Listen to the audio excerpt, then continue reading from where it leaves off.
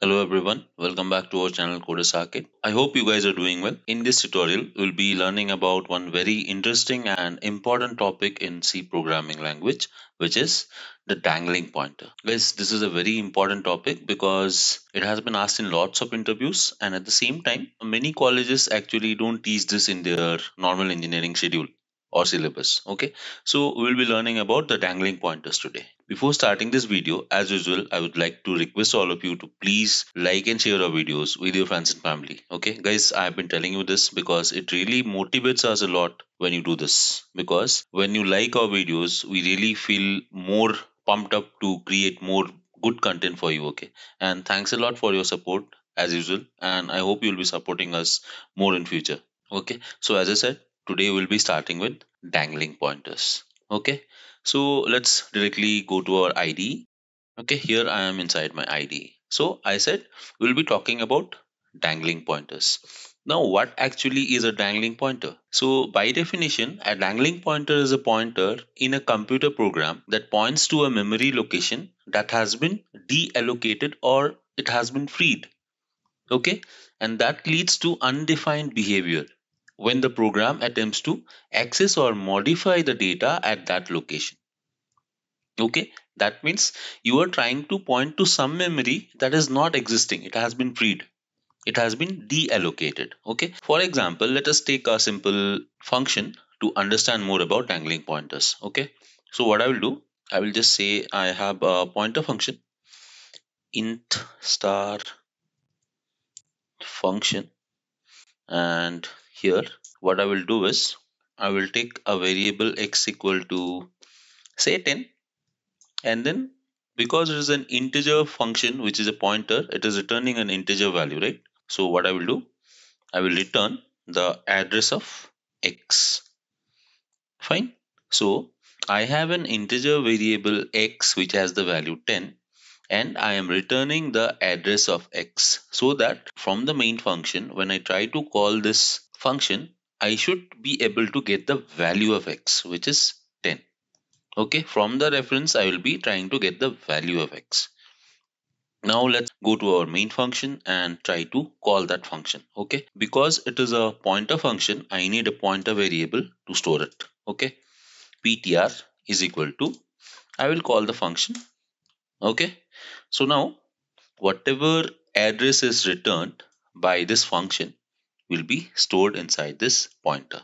Okay, now if I want the value of x, what I will do, I will just print the value of x is %d, comma, and because this pointer is only storing the address, we know that we have to use a star before the pointer variable in order to access the value. Okay, and if you guys know it, the process of accessing the value from an address is called,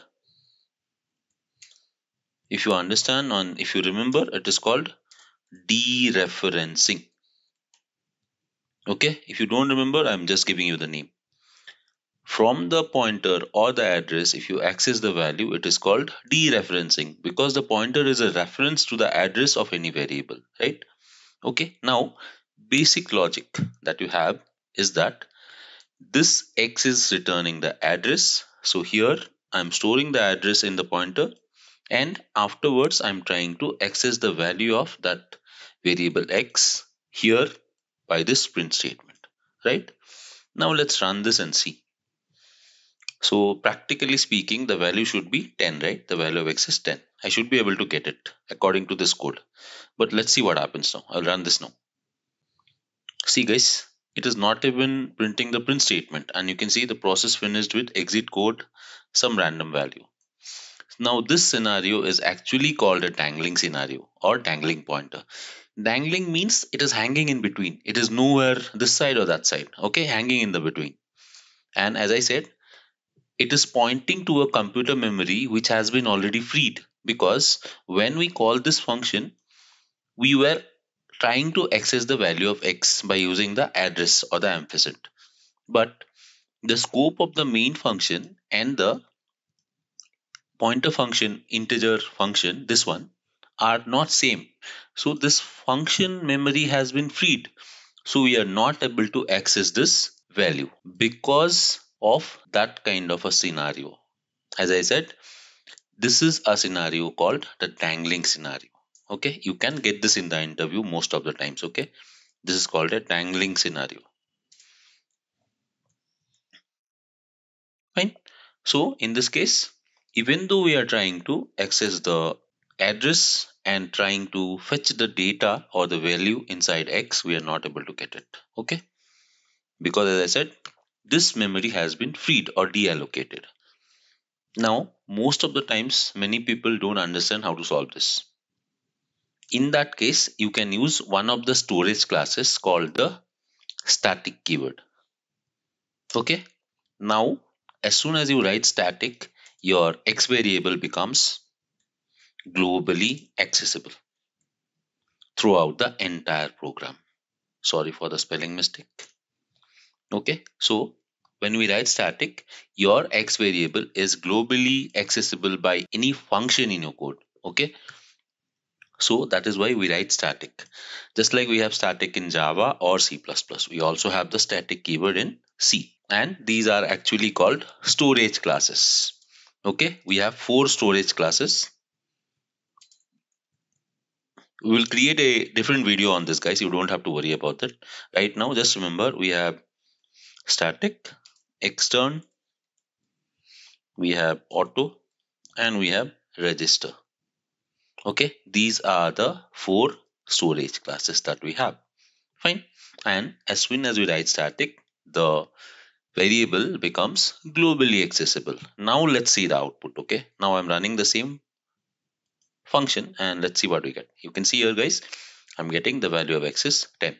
So as I said, I will repeat myself.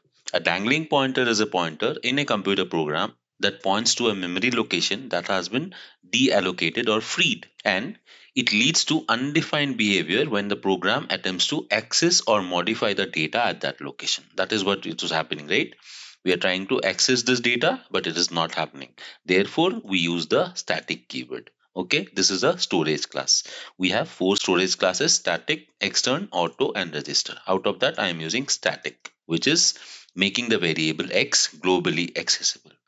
So, guys, this is a very important concept. Please learn it. And if you have any doubts regarding this, you can ask me in the comment section. Okay. So, I hope you like this video. Please, if you like this video, give this video a thumbs up and like and share it with your friends and family. And guys, please motivate us by subscribing to our channel and hitting the bell icon. Okay, it is really helpful and it will really motivate us to bring more better content to you. So thank you for watching, guys. This is it for this video. This is Saurabh signing off. Thank you and happy learning.